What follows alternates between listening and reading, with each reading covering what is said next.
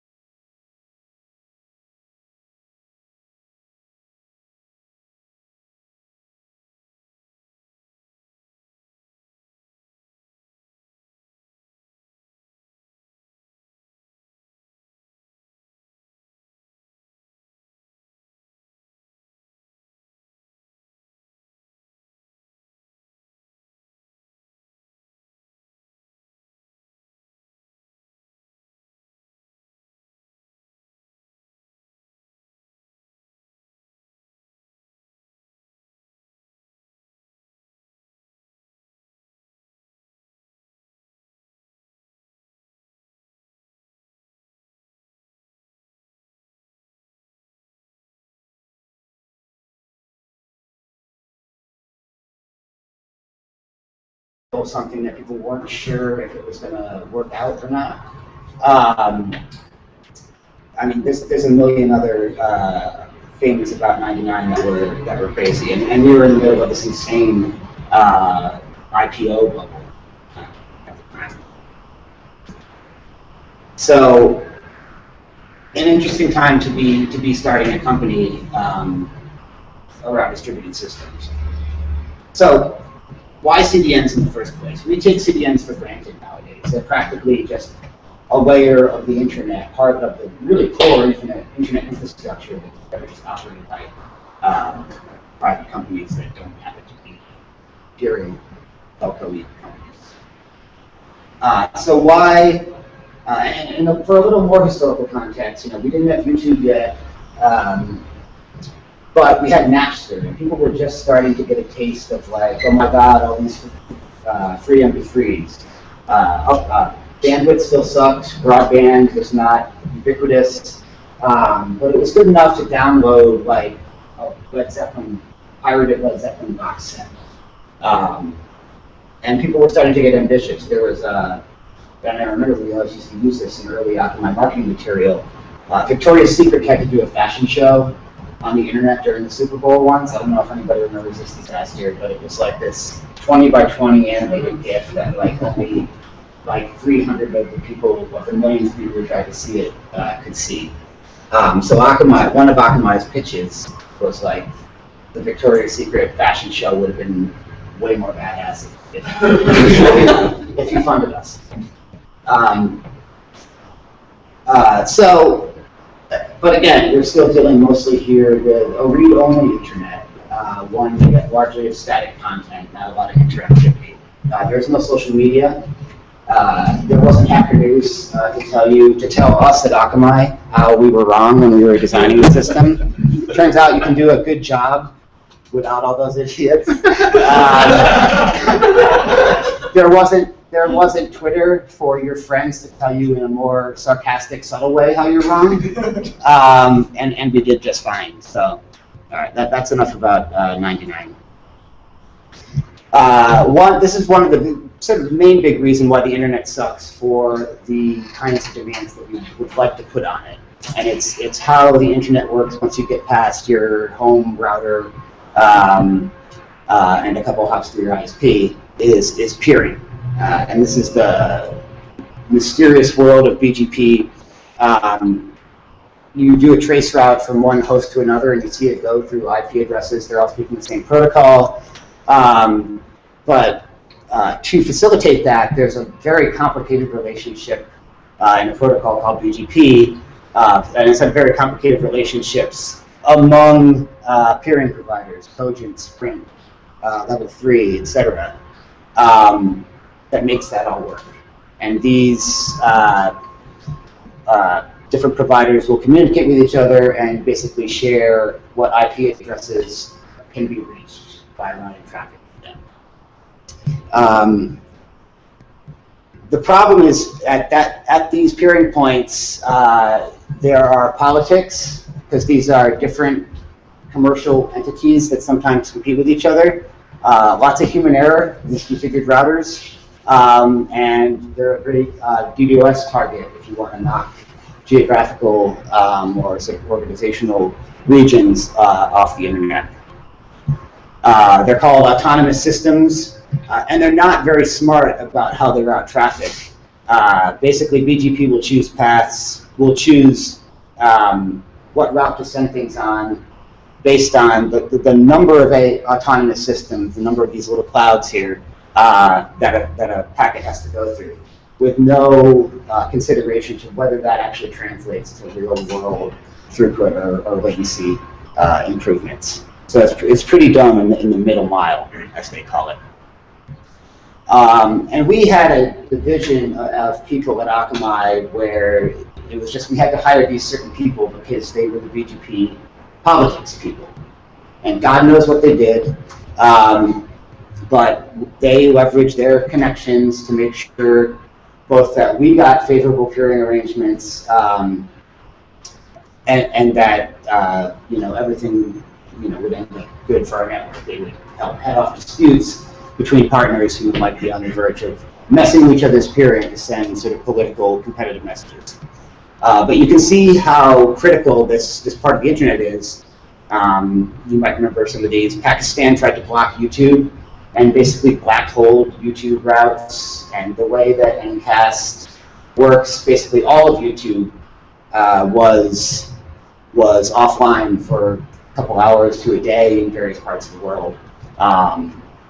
So there's a sort of security issue. If Pakistan on its own can poison the system to the level that it affects availability for sites elsewhere and outside their control, kind of messed up.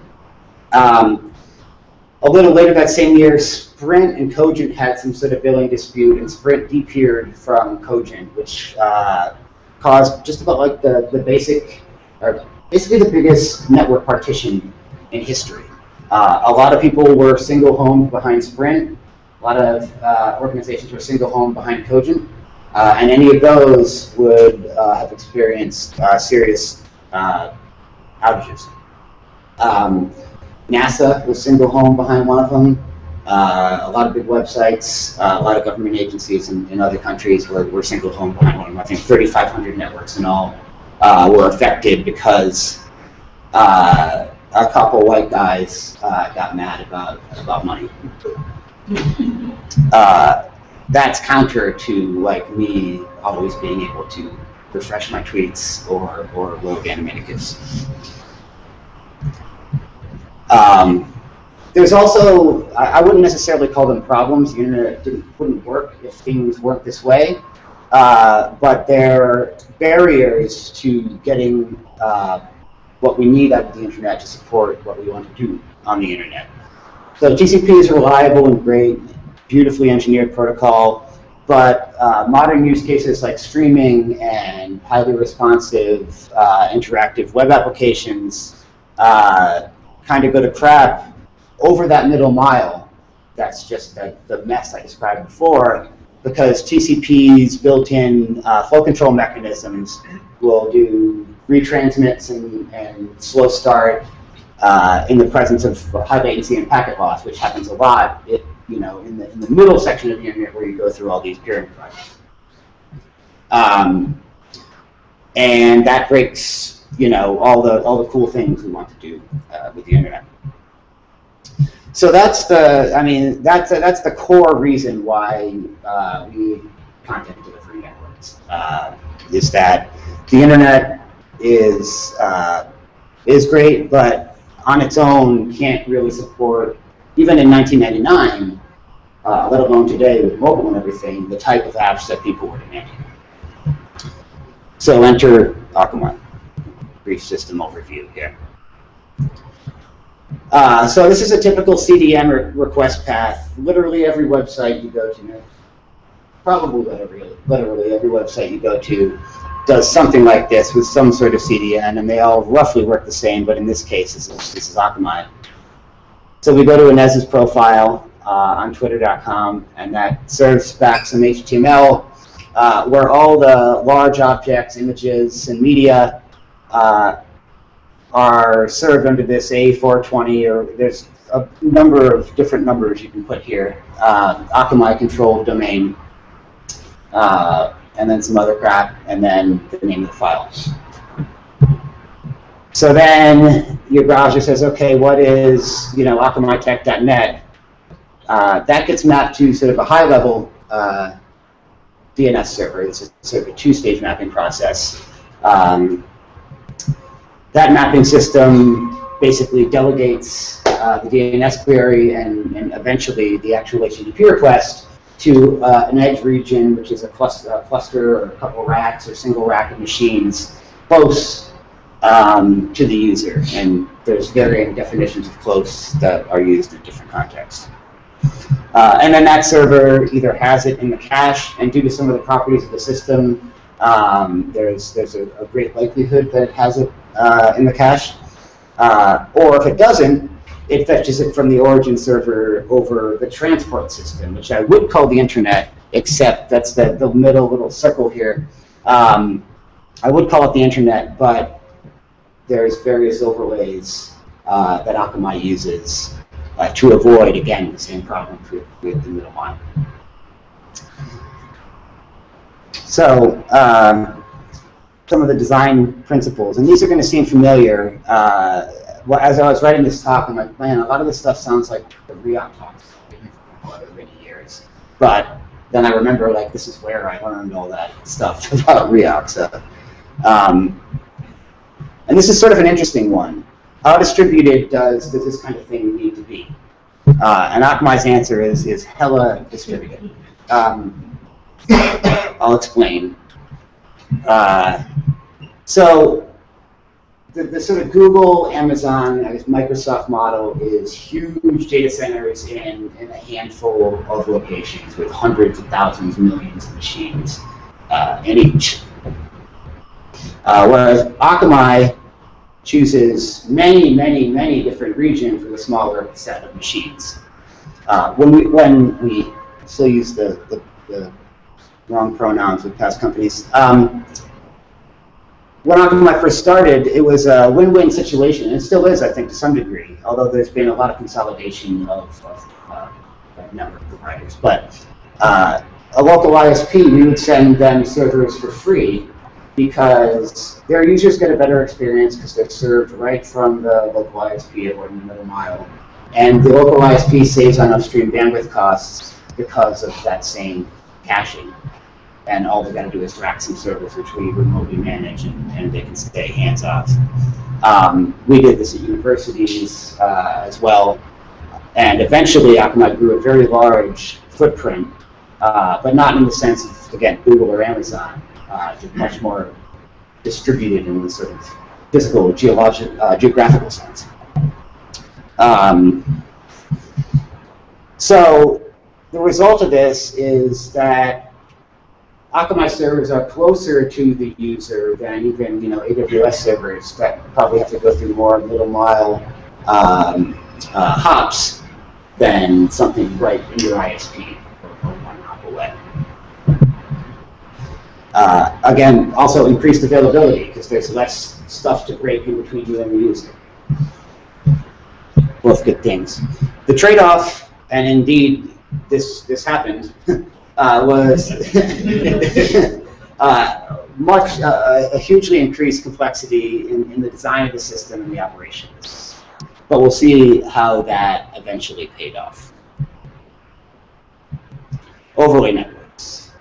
Do you remember when Steve Jobs used to do the keynotes and stream them over QuickTime and everybody was watching? That was Akamai's thing. We had a pretty cool relationship with Apple. We built the original music store for them, which came in handy when I wanted to go work there. Actually, we made a quarter once for them. They were gonna post a loss for the quarter, but they sold all their Akamai stock and were profitable. So much love. This was Akamai's first experiment with this sort of putting a virtual layer on top of the existing internet. And these are all, distributed system concepts, sure, but it's also sort of the classic notions of layering and layers of indirection that you see in software of all different skill sets. So, this comes from the patent diagram, where the source might be would have been Steve in Cupertino talking about maybe an iPod back then, and some local equipment that's sending streams out to multiple Akamai servers for a first layer of redundancy. It says splitters there. We call them reflectors internally. Each one of these reflectors would then take that stream and break up each little chunk into UDP packets and send each little chunk over 1, 2, or 3 alternate routes, or 1, 2, or 3 alternate servers in case they occurred packet loss. So you could always sort of reassemble the stream reliably at the edge here, where these streams were then all aggregated back in and served to end users. At first, we wasted a lot of bandwidth just always sending 3 streams. Eventually, when we got a nice feedback loop performance data, it would send 1, 2, or maybe 3, depending on actual sort of within the last minute conditions or route that it anticipated. I'm not going to let my CareMat come out here, but I already have by saying that there was CareMat that could come out the won't. We sort of doubled down on this towards the end of my career there. So we said, okay, this looks cool for like RTSP streaming video. Why can't we do the same thing with IP? So I wrote this little prototype of this thing called SureRoute IP that basically is very simple. Reads packets off this is thing concat you can do in Linux where you can read off a network interface like it was a file. And then does the same thing that those streaming reflector systems did, breaks each TCP packet up into 3 UDP packets and sends them over 3 distinct routes. Not internet routes, but this is sort of source routing, right? Including the route and the message that it's supposed to take over any number of Akamai edge servers, only to be reassembled at whatever the endpoint of that TCP connection is. So here's an example. And we didn't realize how big this would be right away because we were only testing it in the US and Europe. It wasn't until we started testing it in Asia and seeing some of the conditions over there that we realized that this actually had some big potential.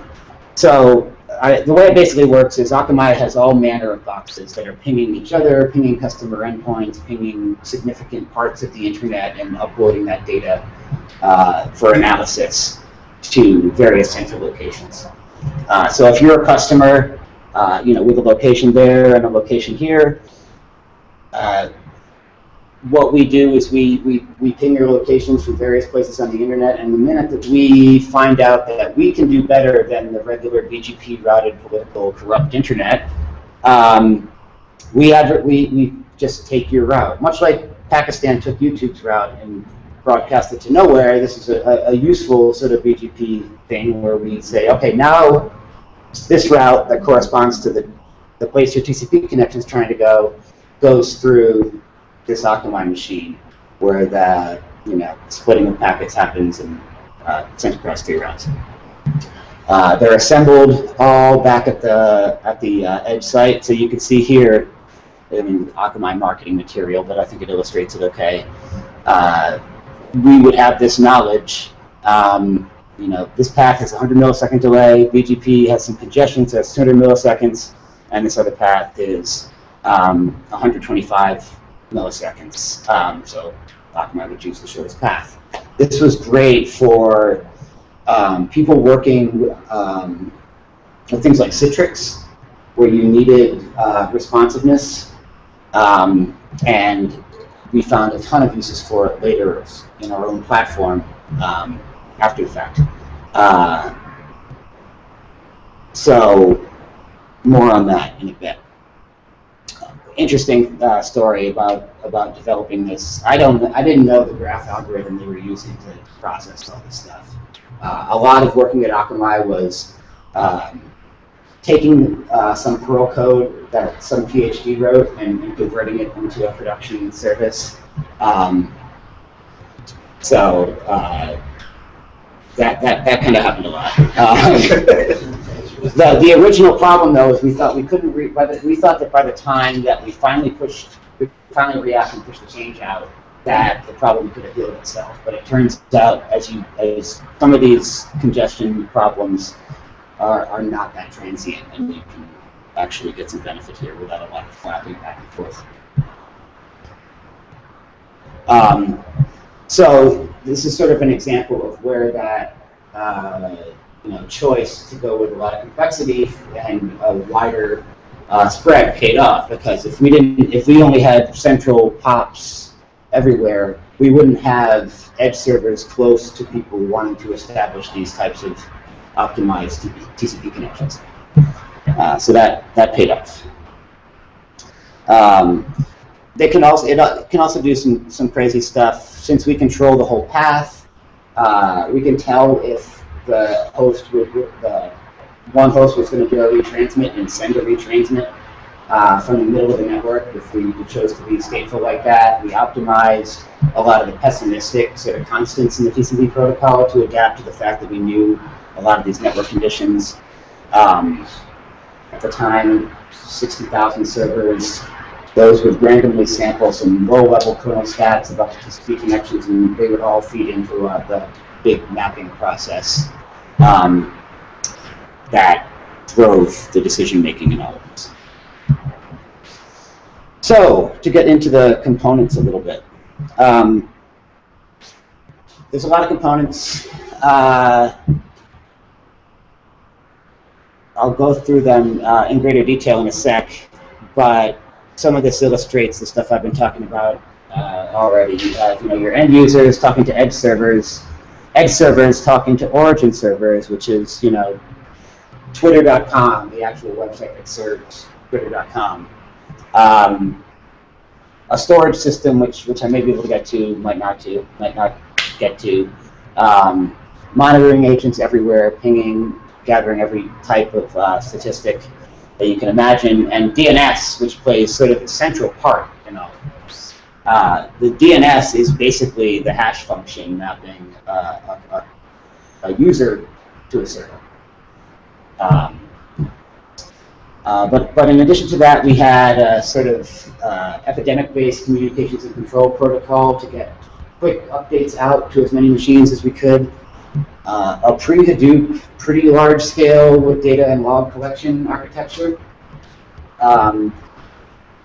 Eventually, we got banks and e-commerce sites to trust us with their SSL sites. Not that it matters now. At the time, we thought that was a big deal. and we had to do a whole bunch of stuff to get that trust. We built this thing called Camera. We had any rack that has SSL certificates on it had motion sensing camera on it. And the idea was that if anybody was screwing with the server, it would take a nice screenshot of them, and then we'd call like facility security. But it was always like the fat UPS guy bumping the. It was always a picture of someone's ass, like, carrying servers down a rack. I don't know if we ever caught anybody through Camera. But in order to do that, we did have to build a public key management infrastructure, which is always the mythical missing piece of why crypto can have large scale. Well, I won't get into that. Which was a cool system, a bunch of Postgres databases replicated with Paxos. Pretty cool for its time. I remember, anybody remember when the Paxos made live paper, or when did the Paxos made simple paper come out? The late 90s? Or when did the Paxos paper come out? 99? I don't know. It was soon after people, like, very few people compared to nowadays started caring about Paxos, and I remember not knowing what it was and hearing in the hallway, a conversation among engineers where somebody like, yeah, we're going to do that, the Paxos stuff, and the other engineers, oh, I don't understand Paxos. So before I even knew what Paxos was, I knew it was hard. Installation and config management, which was what I worked on for a while, basically DevOps before they called it DevOps. It could be the subject of a whole talk, and a really unique, at least for its time, monitoring and alerting infrastructure. So the Edge server platform is basically the caches that your browser actually talks to and the sort of supporting infrastructure. It was originally a pretty heavily modified Squid cache. From what I know, they've rewritten it now, and it's no longer has any Squid code base in it. Fun fact, the AGPL was a reaction to us not contributing stuff back to Squid. The behavior of these edge servers, of these proxy caches, was controlled by the metadata service, which is a whole separate paper about, and I'll talk a little bit more about it. This had things like access control lists, custom behaviors to apply for certain URLs, custom HTTP headers to add, basically per customer configuration of the proxy cache. And then within that edge region, several layers of fault tolerance. There was, for services that ran in the region, there was leader election. For individual edge machines, there was IP-based failover techniques. For a while, we just had a buddy machine sitting idly by that would, if it detected the other one was down, would send an ART message and sort of real-time take over for the other one. But we made that a little less wasteful as time went on. So that's, as the sort of HTTP serving bits that are sitting in an Akamai region in your ISP. The mapping system, which is really sort of the secret sauce, the diagram for the mapping system covered a wall like about that size. I don't think anyone ever fully understood it. You could call it a microservice architecture nowadays. Back then I called it a mess. So this is how that DNS-based hash function, consistent hash function, which I'll get to, works. We're constantly collecting all this sampling data, performance data, historical data, and just basically making maps of the internet. As far as its architecture, it was just lots of leader-elected services running redundant in the data centers. But there's sort of two phases to it. There's a map that's generated periodically, which basically maps or equivalence classes of IP addresses to Akamai region information served from, and it expresses, the cost of going from one to another. And then that scoring map feeds into the real-time mapping system, which is actually state that the DNS servers have that act in real time to decide what IP address to give you whenever you look at an Akamai's hosting. So yeah, real-time mapping uses the scoring map. It also uses live data from what's going on the internet and manual overrides. In the case that we're doing DDoS prevention, there was a planned DDoS at the White House once, and we backed out a bunch. We used our internet spread to sort of backroll all the traffic, and that's an example of a mapping override. But this is the two-level sort of hash function here. So when you first look up that, a420.g.akamai.net host name that you find in a web page that has Akamai's content, you hit what top level name server, and that maps you to a region, which again is a rack in a data center, a location. If we were let's see, and some corporations have it, but if we were at Stanford probably has a region. One interesting sort of heuristic is that you could almost always assume that the DNS server that issued this lookup is close to the user network-wise, unless they've screwed up their settings. It's usually provided via DHCP by them. So that's a useful approximation of where the user is network-wise. That top-level name server delegates then the request to the region that they're mapped to, where there's a machine that's actually going to serve the request. And this is where it uses consistent hashing. And this used to be the hardest thing to explain when talking about how Akamai worked, but now just imagine Cassandra or Riak or any database, distributed database that uses consistent hashing there. And what we got out of that was, likelihood that the data was going to be there if it had been requested before, perfect or optimal spread of utilization, storage utilization, and resource utilization across all the machines in the cluster, and a degree of resilience in the face of machine failures, because only a minimal amount of data. If machine fails, then sort of different from the database use case. If the data is not there, you can just go back to the origin and get it. But we didn't want to do that. And then for all this, DNS TTLs were set appropriately low so that users would see changes in the system. The top level TTLs were higher because that data changed less often, but the low level TTLs were on the order of like 20 seconds. So the original, and you can find this in a paper, an early paper about Akamai, they originally wanted to use some Netscape-specific extension auto-configuration to do the consistent hashing on the client side, and DNS was like a trade-off, but I think actually it's a really elegant way to do it. So even smart people like the original designers say stupid stuff sometimes. But anyway, yeah, so consistent hashing is everywhere now. Shout out to Riak. Everybody's probably seen this diagram before. In 1999, it's hard to overstate how much this was viewed as secret sauce. I mean, the company, beyond having a lot of smart engineers and good leadership and very good timing, was largely an algorithm, which I think is kind of unique, even to this day, with maybe the exception of Google and PageRank or whatever. So the metadata service was basically how all the machines got their configuration. The stuff I mentioned before about customizing cache behavior, but also configuration for sub-services that weren't computer-facing.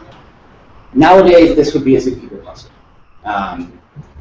But it was a sort of novel quorum-based replication system. Somewhere centrally from a network control center, you send an XML file to this thing, and eventually it gets out to all the machines. It doesn't go out to them immediately, though. There's some automatic sort of phasing to test for poison configs that was implemented after a particularly devastating poisonous config that got pushed out. There's a very interesting paper on this. The URL's at the bottom here, and I'll put a URL for these slides up when I'm done. But yeah, this is for those of you that work at modern service web companies. This is the big global ZipRecruiter cluster. I hope that's an effective metaphor. Really cool thing, and I've raved about this before, but the query system is real-time relational database with SQL distributed across all the machines that Akamai had.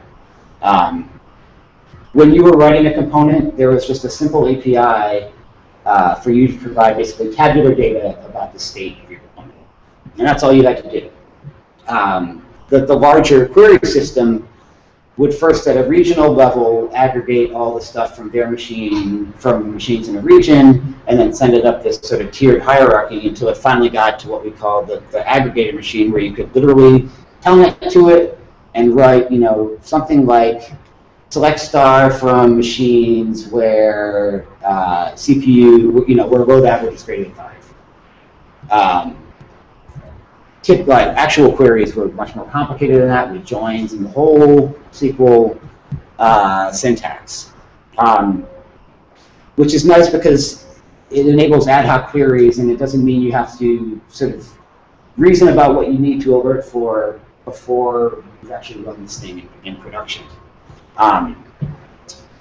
There's also, this is a quote from the paper, the declarative expressions of system invariants. You should say it's a Ceph0 issue if more than 30% of our top-level DNS servers go down. And that's a very simple SQL query. And the whole thing that drove alerting at Akamai was just writing a SQL query that shouldn't return any rows if everything was good. And writing it into a web UI, and then specifying it was our own little PagerDuty thing, right? We didn't have any of these nice services.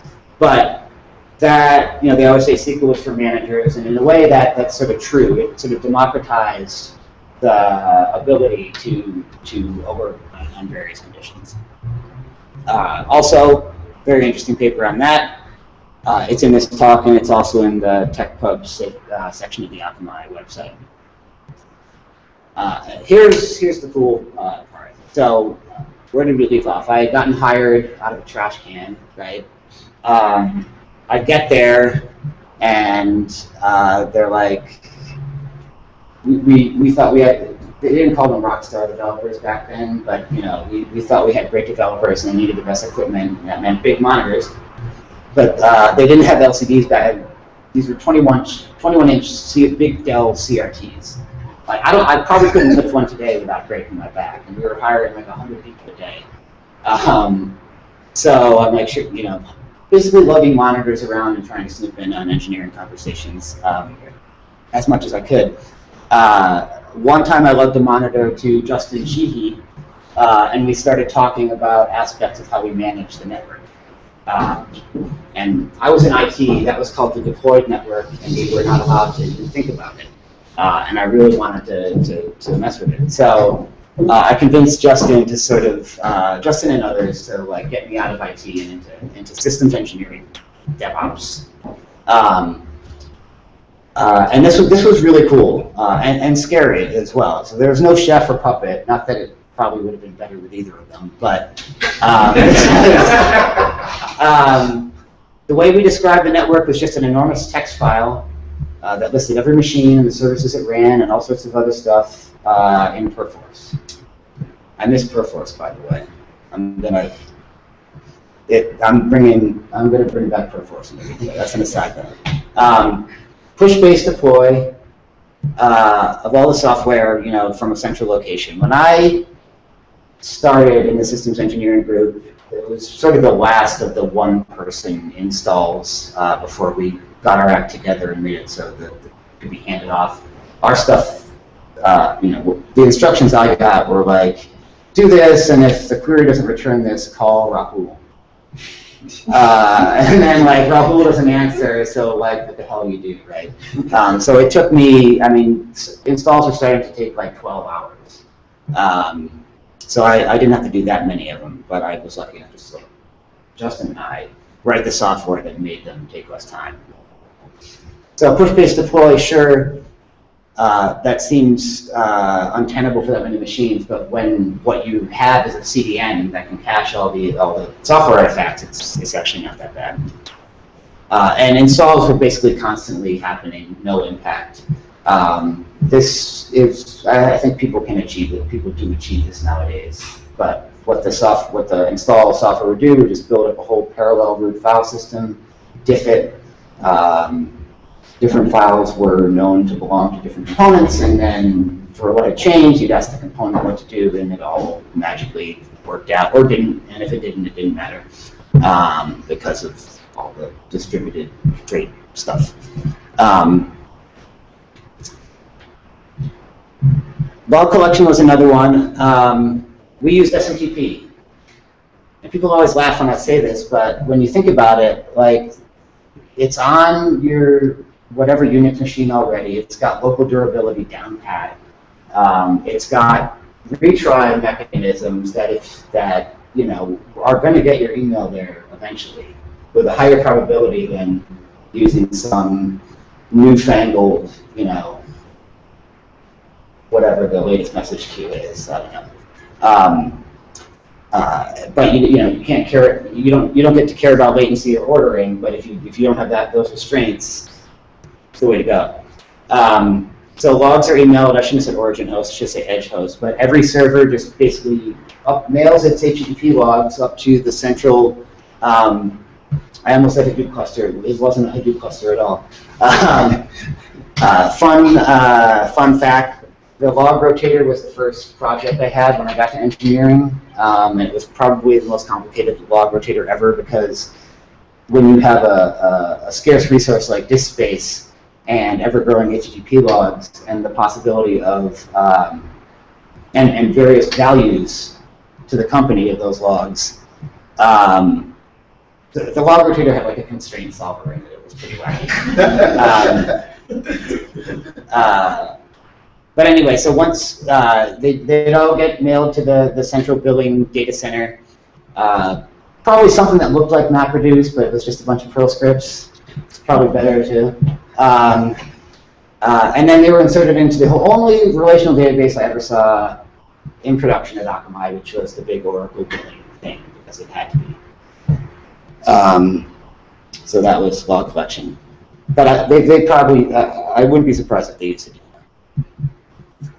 So that's really the architecture and the system, really. But I had some sort of reflections as I was thinking of, you know, as I was writing these slides. And I got pretty sort of nostalgic about my first job. It was really the sort of first commercial distributed system as a service. You can nitpick about other things. We had competitors that were previous to us that we crushed. So it was a huge undertaking.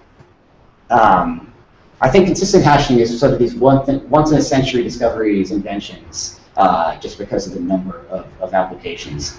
That also led to the sort of core CDN business commoditizing very, very quickly.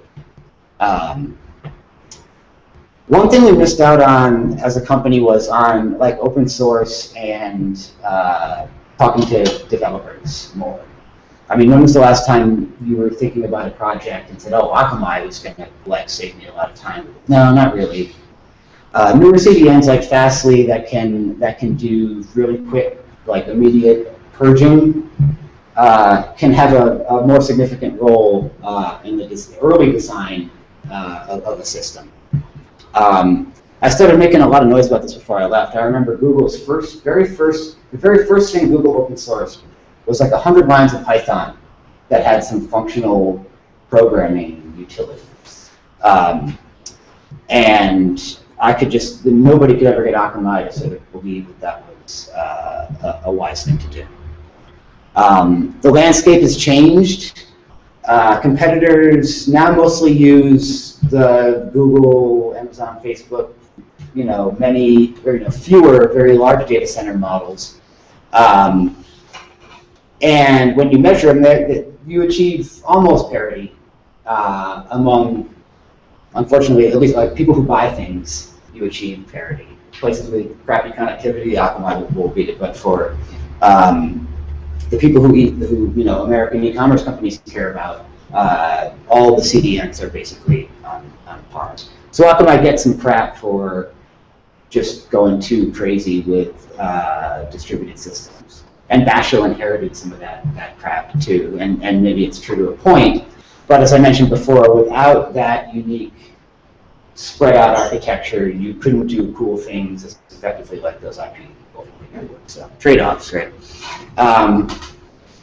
The principles and a lot of the people behind Riek and Basho came out of this whole thing. Justin, myself, two of our founders, Tony and Earl, were executives there, and the focus on ops and maybe the sort of pedantic to a fault focus on distributed systems correctness that Basho sort of has as a cultural value came from Akamai. And I didn't talk about this, but the founder of Akamai, one of the founders of Akamai, Danny Lewin, was actually on Flight 11 when, this is a real shitty way to end a talk, talking about 9/11. I'm going to do it anyway. I didn't think about that one. He was on Flight 11, and if he was around today, I mean, you would know his name. I mean, screw Jeff Dean and Sergey Brin and anyone, right? Like Danny, we really lost a hero there. The irony, and what made that really amazing day, in even a positive sense for Akamai, was that all the communications infrastructure that got damaged on that day, and all the demand for online news just brought everything down, basically. And we gave out free CDN to a whole bunch of people, and the only way people got news that day was because of the invention that Danny made and turned into a company. So shout out to Danny.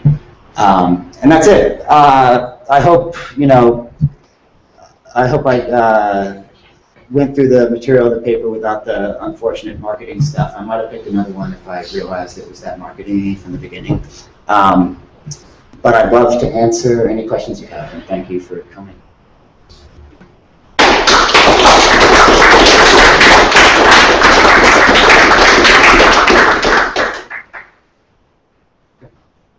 Did you ever prioritize routes based on how much it cost you to send traffic over it? Like, absolutely. Like, would you say, like, we have a peering agreement with X that's like, I don't have to pay any money, whereas if you do this, we have to go through.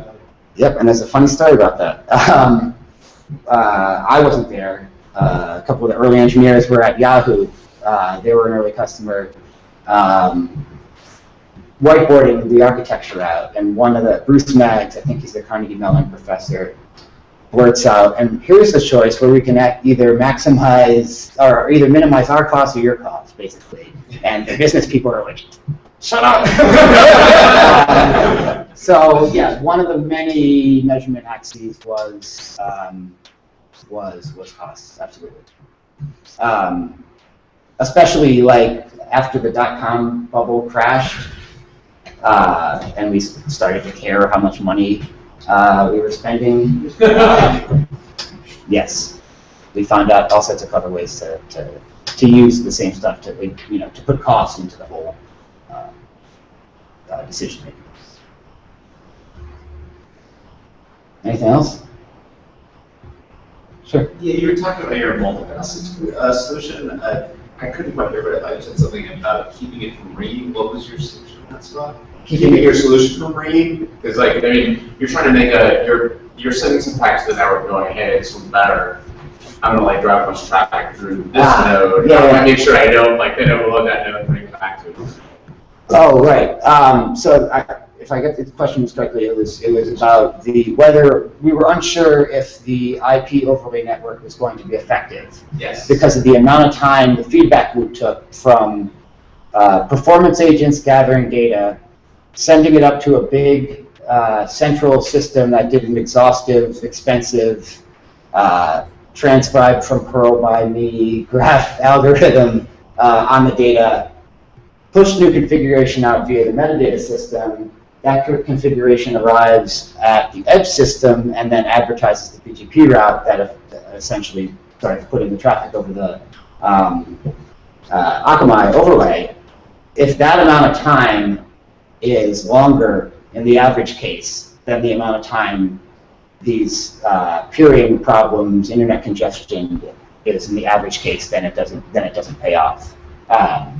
And two things help that eventually be viable. One is that we use some of the more real-time communication channels we had to make that feedback loop faster.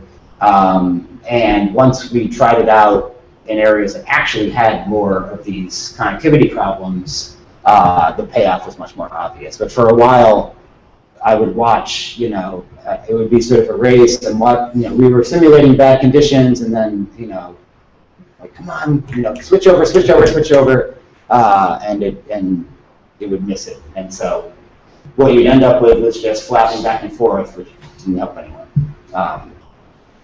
But I wrote the beta. I wasn't responsible for making it actually. Sure.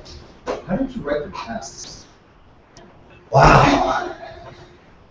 Trying to think if we had any unit tests at all. Some stuff had unit tests, although it's definitely closer to the no unit tests at all thing. We had test networks. We had phase deploys. We had a degree of accountability in that for each release, if you change something, we'd install it to one machine first, then one rack in a data center, then striped across many racks and many data centers. And at each one of those phases, you're responsible to check something off. And the theory was that you got an earful if you screwed it up.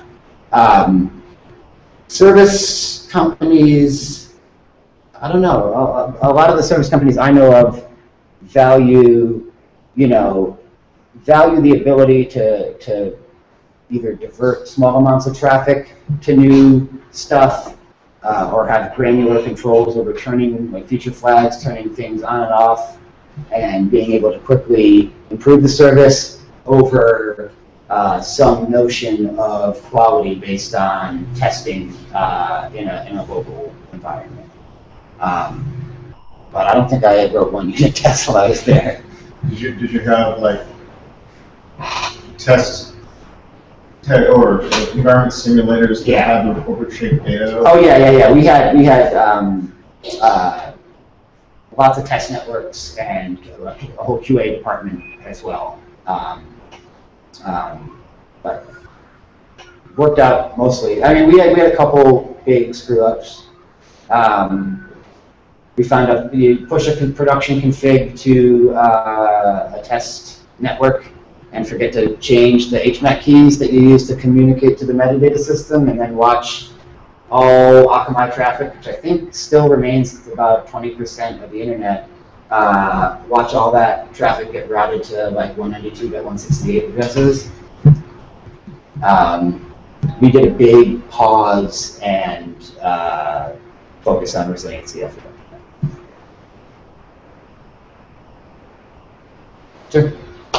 For the videos you did you ever run into a problem where the amount of time that it took because when you replicate to another node, you have to fill up the buffers, right, in the other node, it takes like a non-trivial amount of time before somebody can actually be getting a video from the... Right. We did this thing called pre-bursting. Yeah.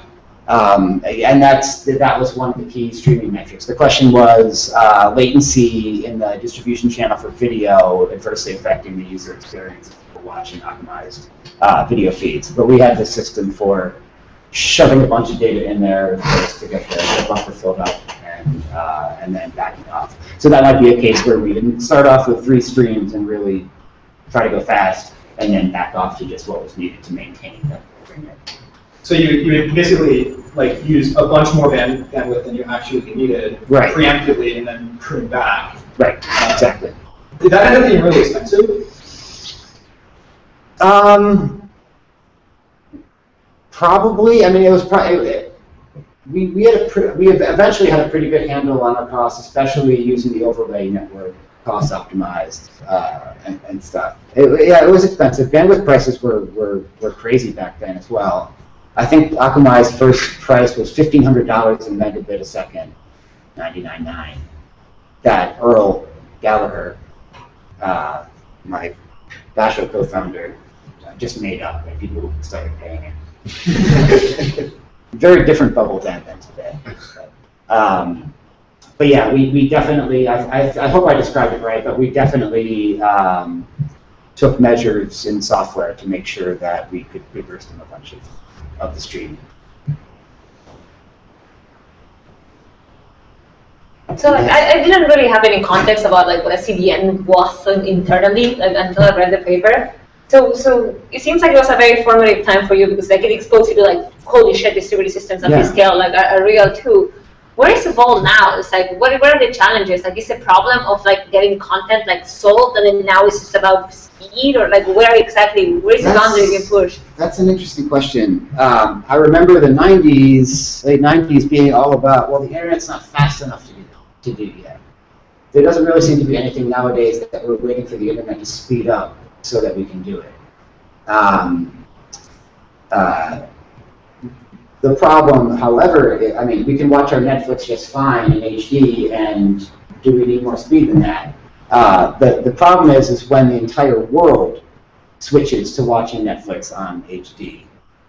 Then you get into some poor internet architecture problems that can probably, somewhat be addressed by things like Akamai, but might need to actually sort of re-architect some of the internet itself to support effectively. So I think the big problem now isn't use cases that individual internet users want. Like I want to be able to watch video or stream higher quality music, but allowing more people all over the world to have that same experience.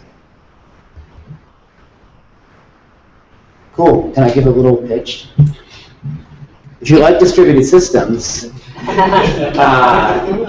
Twitter's hiring. You can check out jobs.twitter.com and come work with us. Yeah, I can't really say anything else. If you like working on services, if that kind of Akamai stuff seems cool, we got the same kind of stuff.